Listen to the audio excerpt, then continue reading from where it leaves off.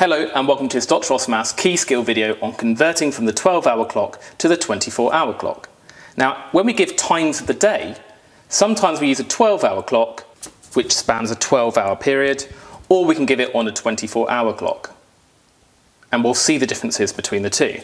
Now, to keep this video brief, I've come up with this nice little chart here. Now, the first half of the day, like the morning up to noon, is going to be this left half of the table, and the second half of the day, so the afternoon, the evening, is going to be in this right side of the table. Now, let's look at the differences. With 12-hour clock times, the first half of the day, you end with AM.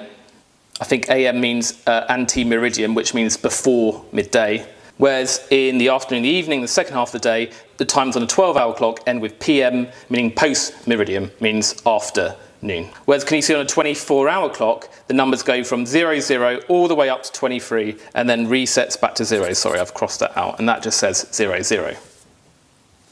And notice, by the way, we always have 2 digits. So if the number of hours on the 24-hour clock was less than 9, then we need to put a 0 on the front. Now you might be able to notice how to get from a time on the 12-hour clock to the 24-hour clock. If it's in the morning, so AM, then it's easy because we just use the same number but just make sure there's a 0 on the end. And notice 24-hour times don't have AM or PM on the end. So that's easy, the 3 stays as 3 but with just a 0 on the end.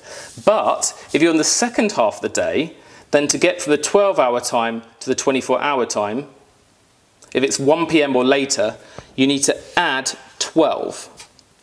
So you add 12 hours and the 3 becomes 15. 3 plus 12 is 15. So PM means you're going to add 12 and then the 24-hour time doesn't have the PM on the end. So let's use that to answer these questions. We want to convert these to 24-hour times. So we've got 8:30 AM. Now AM is in the first half of the day, and remember I said you don't need to change the hours. So that's the number of hours here. 8 is the hours, the 30 is the minutes. So the 8 stays as 8, but we need to put a 0 on the end. And then the minutes just stays as 30 minutes. And because this is a 24-hour time, it just stays as that 08:30. We don't put AM or PM on the end if it's a 24-hour time. What about the second one? Now this one's PM, and it's after 1 PM. So as I was saying earlier, we need to add 12 to get the hours. So 5 plus 12 gives you 17. So it'll be 17 hours. And then, just coincidentally, the number of minutes is also 17. So the 17 just stays as 17. And we don't put AM or PM on the end. And just one final note, that if it's noon, you might wonder, well, noon, the middle of the day, does that count as AM or PM? Well, we could count noon as PM, so in the second half of the day. Whereas midnight, with 00 on the 24-hour clock, that counts as AM, so the first half of the day.